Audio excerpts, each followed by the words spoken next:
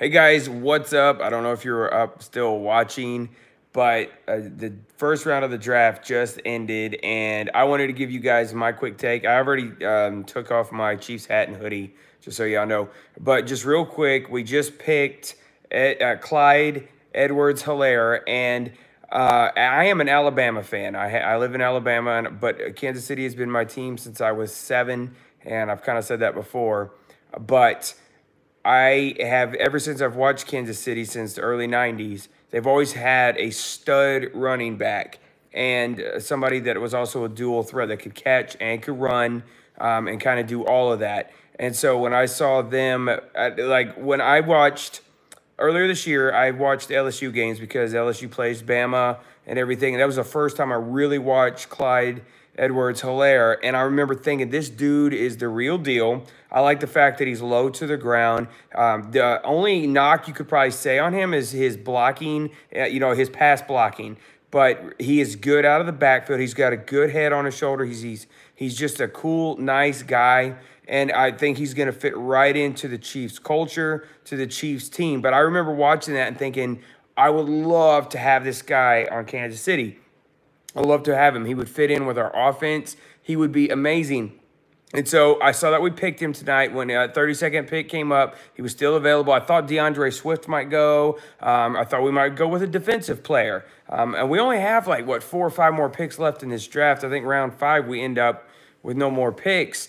But the way that they've been going, I think we're going to be fine at this point with what we do, who we pick. Obviously, Brett Veach and Andy Reid know what they're doing. So this guy's going to fit right into our team. He's going to fit right into the offensive scheme. He's used to a good, happy culture. And I think he's just going to come. He's going to go from, and believe me, I hate seeing LSU win championships or anybody but Alabama.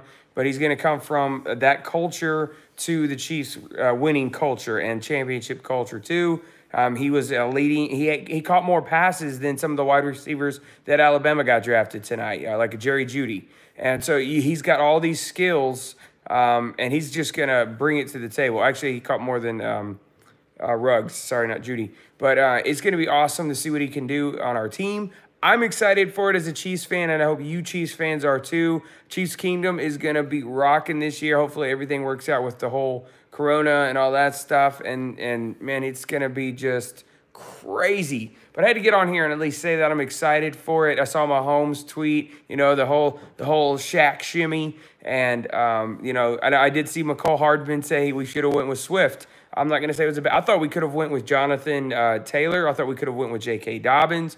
I thought there was a lot of good backs out there, and I feel like that's the only real need on offense that Kansas City has. I wouldn't mind having another wide receiver or two, but I really think that was our biggest need offensively. And then also, man, we got to keep that line. We got to keep Mahomes protected and then open up holes for our running game. And I want to see us have a really good balance. I love seeing Mahomes throw all day. And let him throw when we need to throw, but let's control the clock. Let's run games out.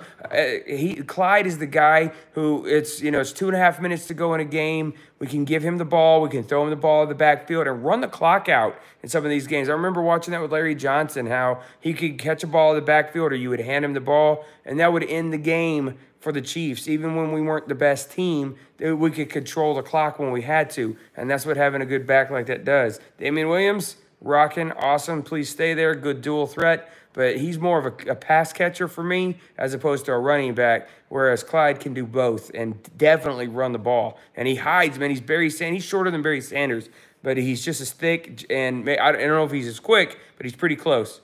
So, yeah, there we go, guys. Chiefs Kingdom, awesome. Let's go to draft night 2. But let me know what you think, too. Just drop me a comment. Say, yeah, you're excited. Give me a thumbs up. That's all you need to do. Thanks, guys. Go Chiefs.